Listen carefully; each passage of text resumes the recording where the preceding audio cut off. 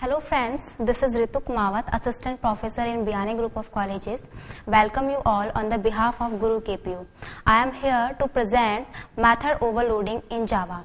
Let us know what is method overloading. When two or more functions have same name but different function parameter, then this mechanism is called method overloading. It means the function name will be same for all the functions but their parameter list will be different. It means the type, number and order of parameters will be different and the return type of method can be different or can be same. Now let us know why we use method overloading. When we want to perform same task for more than two functions, then we use method overloading.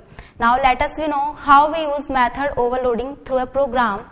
For example, we have created a class overload example, and here is a method void test and its parameter is integer a. Then we have printed a value of a. Then second method is also test and its parameters is a and b. Means here the parameter is a is taken and here integer a and integer b is taken. Means the name of the function is same but the parameters are different. Now third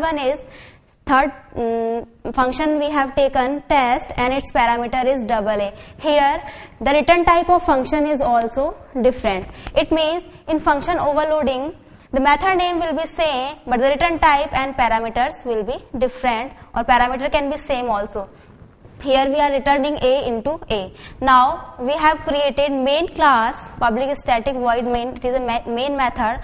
Now we have created the object of class overload example, and through this object we have accessed the methods of all methods like o.test, and we pass 10 value to this variable a, and the second method o.test and we have passed 10 and 20 to integer a and integer b, and here o.test we have passed this value to AA.